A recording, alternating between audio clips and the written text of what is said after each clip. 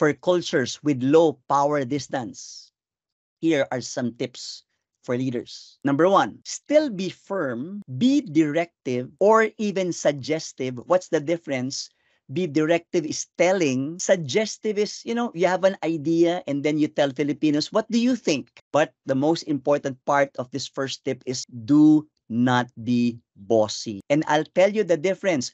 We allow a Filipino leader to be bossy because of culture. But if we hear a bossy person from a different nationality, the Filipinos may tend to say it's discrimination. So please avoid sounding or appearing bossy. How can you articulate that into more specific behaviors? Speak last.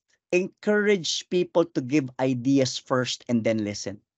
Of course, you'll state the problem first, you state the direction, and then ask Filipinos to tell you what's on their minds. The tendency is when a manager already says, this is the direction, this is the decision, and you ask a Filipino, what do you think? Most Filipinos will say, I'll go by what you said. Noted. Yes, sure. I support that. But if the Filipino is not heard, he goes out of the meeting and tells other people, you know what? Actually, I don't support that. So you have to guard against that tendency. With our tendency to say yes or noted, rephrase your yes or no questions to open-ended ones. Instead of asking, has this task been done?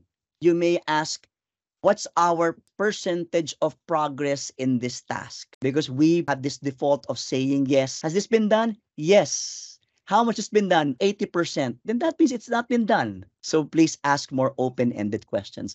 And you may want to probe further when you get a yes from the Filipino. I often joke with the Filipino crowd. We are known for the Filipino yes. And how many of you can relate to that? Filipinos will say yes, but it means a lot of things. It might mean a yes. It might mean a no, but I just don't want to prolong the conversation, or I just don't want to be embarrassed that I did not do the task. So please probe further when you get a yes.